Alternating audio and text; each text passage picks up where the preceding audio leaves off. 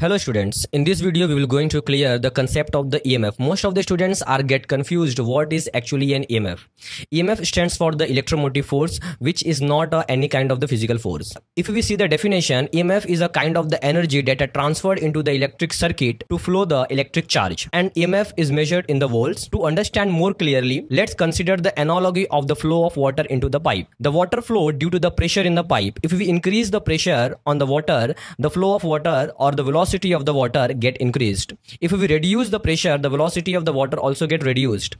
In the same way, we can understand that EMF is a kind of the energy or a push to the electric charge to flow in the circuit. Overall, I want to explain you that EMF are the kind of the energy that drives the electric current into the external circuit which is attached to the terminals. One more thing, most of the students are get confused between the EMF and the potential difference, which I am going to clear into the next shots. For the more science, subscribe this channel.